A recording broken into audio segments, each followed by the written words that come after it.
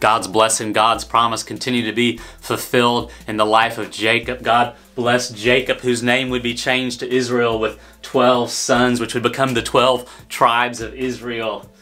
There's a story we hear about God wrestling, Jacob wrestling with God, and Jacob says something there at a certain point that he won't let go of God until God blesses him. He doesn't realize he's wrestling with God.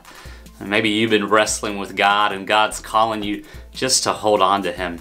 When we hold on to God, that's how we experience His blessing, His love, His goodness.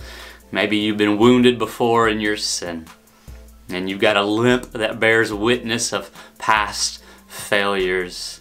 Experience God's healing. Experience God's strength. Hold tight to Him. As Jacob held tight to God in his wrestling. And trust God for healing, for promise, for salvation.